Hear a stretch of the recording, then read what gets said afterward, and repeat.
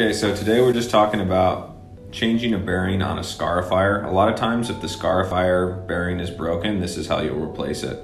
You know, this happens usually when maybe you're overusing the blade. If you're grinding and going down more than 1/16 of an inch, you have the chance of hitting a hard aggregate and that kind of like back feeding the actual drum, which is supposed to float on top of the concrete when you're grinding, and that might break your bearing. So if the engine's starting and your drum's not spinning, this is the first place I would look. Just make sure that the bearing's not broken. We use pretty high quality NTN Japanese bearings, but you know, they can only take so much torque, so you don't want to overdo it.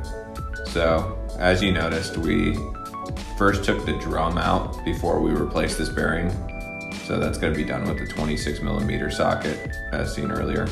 And then you're going to take your Allen wrench, and we're just using kind of a larger socket wrench to get the leverage. So you're just taking your 4 Allen wrench screws or bolts out so you get access to the bearing.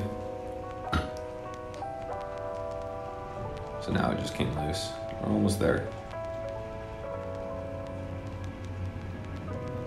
So usually this is the bearing that's broken. So you can kind of see right there, there's a little felt washer over it.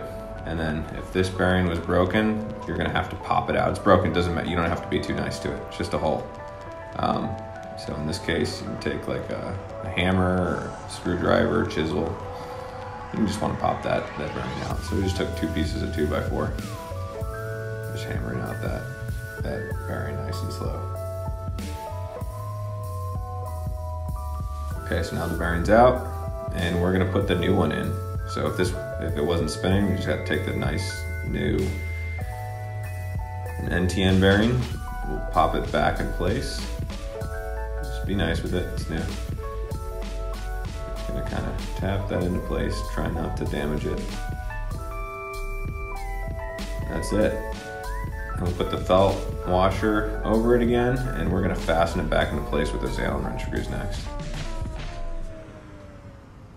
So once again, if the drum is not moving on the Tomahawk Scarifier, but the engine's starting and everything else seems to be working, a lot of times it is this bearing, this front bearing, that is broken, and that's just from a little too much torque.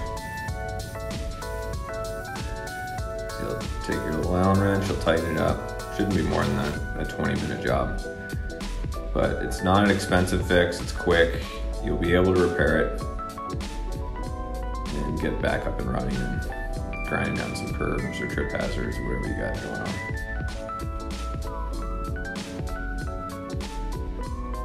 So once it's fastened, you'll want to put the drum in again and make sure it spins all nice and evenly. You want to make sure it's level and spinning nice, and then you should be able to start it and test it out. So that's it. So if Scarifier drum's not working, this is how you change the bearing. Thanks for watching.